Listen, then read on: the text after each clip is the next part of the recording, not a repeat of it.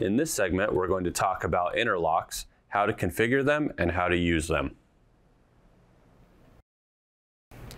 To access the interlock menu, we're going to scroll over to our configuration button and click it. We're going to click Config Wizard, and we're going to enter our MSP ID number.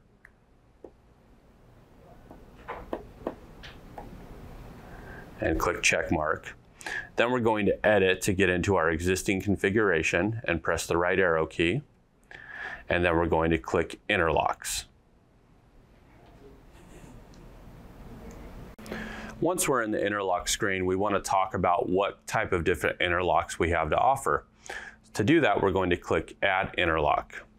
We have 6 different types of interlocks available, and we'll go through each one. We have equipment to equipment, equipment to mode, spillover to external input, equipment to sensor, theme to sensor, and pool cover interlocks. The first interlock I'd like to discuss is equipment to equipment. This will be the most popular option in the interlock menu.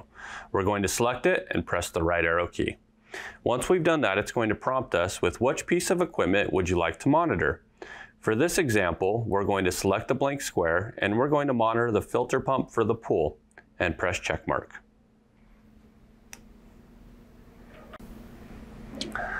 Now that we've confirmed that the pool filter pump is the piece of equipment we'd like to monitor, we're going to select the right arrow key.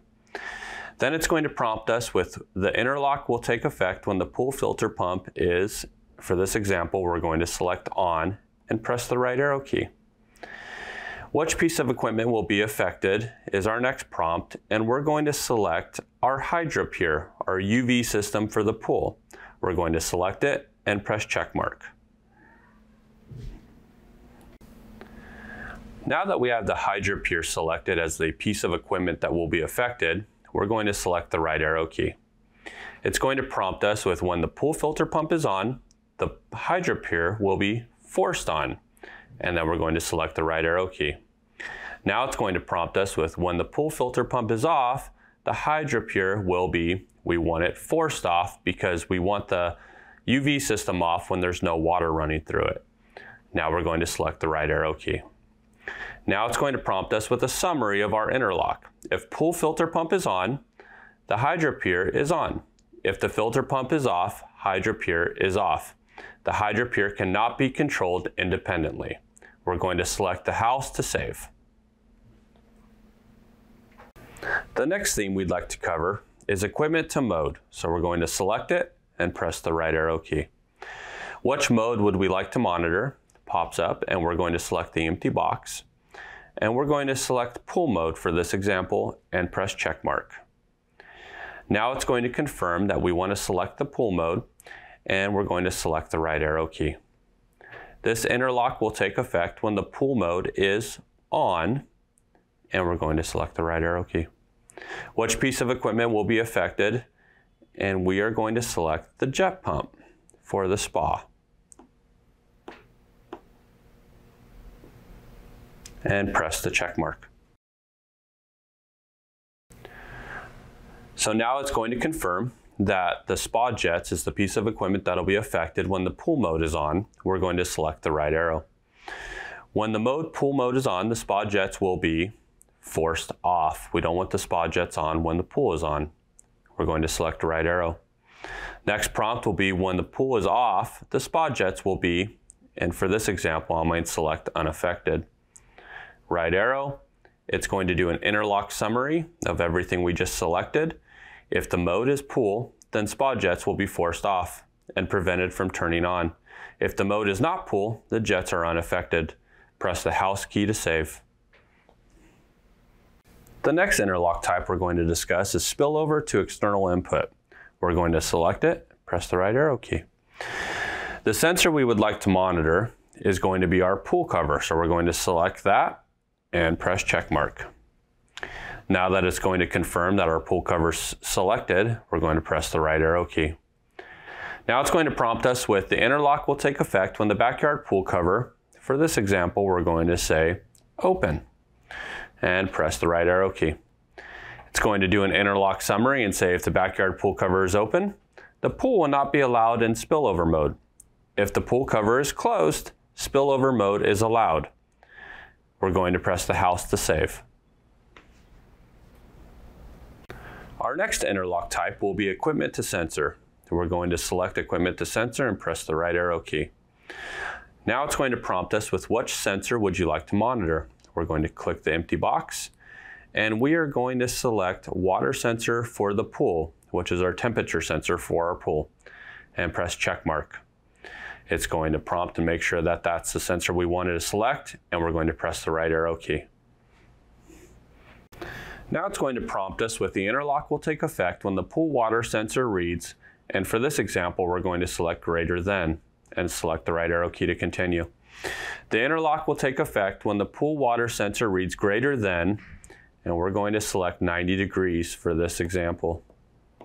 We're going to type in 90 degrees and press the check mark to save. We're going to continue by pressing the right arrow key. Now it's going to prompt us with which piece of equipment will be affected. We're going to select the empty box and we're going to select aerator for the pool and select check mark to save. We're going to press the right arrow to continue.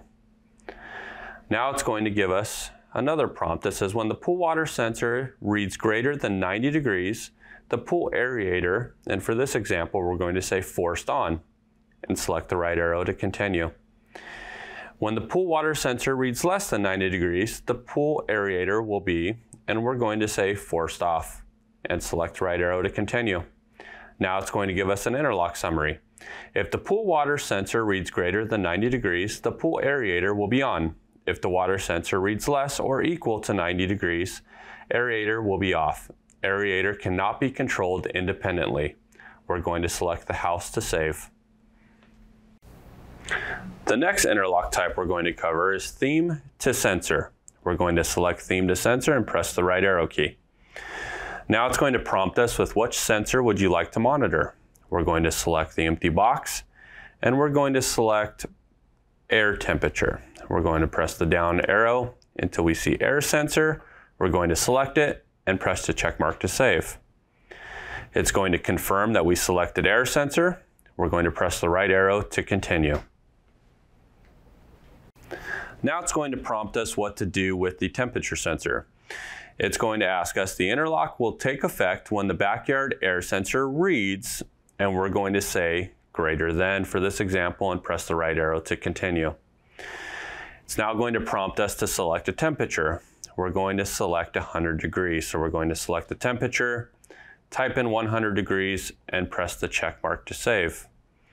Now it's going to read the interlock will take effect when the backyard air sensor reads greater than 100 degrees, right arrow to continue. Now it prompts us with which theme should run when the temperature sensor reads over 100 degrees. We're going to select the empty box and we're going to select our pool party theme and press check mark. It's going to confirm that pool party is what we selected. Press the right arrow to continue. Now it's going to give us an interlock summary. If the backyard air sensor reads greater than 100 degrees, the pool party will be forced on and prevented from turning off. If the air sensor reads less than or equal to 100 degrees, pool party is unaffected. To save, press the house. Our next interlock type will be the pool cover interlock. We're going to select pool cover interlock and press the right arrow key. Now it's going to ask us to select which sensor you would like to monitor. We're going to select the empty box and highlight pool cover and hit check mark to save. It's going to confirm that we selected the pool cover and we're going to hit the right to continue. Now it's going to prompt us with the interlock will take effect when the backyard pool cover is, for this example, we're going to select closed and press right arrow to continue. Now it's going to prompt us with which body of water is affected. We're going to hit the empty square and we're going to select the body of water. We're going to select pool for this example and press the check mark. It's going to confirm that we selected pool and we're going to press the right arrow to continue. Now it's going to prompt us with the settings when the pool cover is closed. Our first setting will be the pump filter speed. We're going to select the empty box and select our pump filter speed when the pool cover is closed. For this example, I'm going to put in 40% and hit check mark to save. Now it's going to select our heater set point. I'm going to select that empty box, and I'm going to put in 55 degrees for this example and hit check mark to save. Our next will be our chlorinator percentage. With our pool cover being closed, I'm going to go ahead and select that empty box, and I'm going to change our pool chlorinator percentage to 20% and hit check mark to save. I'm going to hit the right arrow to continue. Now it's going to prompt us with our interlock summary. It's going to read, when the pool cover on pool is closed, pool filter will run at 40%, the heater set point will be 55 degrees, and the chlorinator percentage will be 20%. If that looks good, we're going to hit the house to save.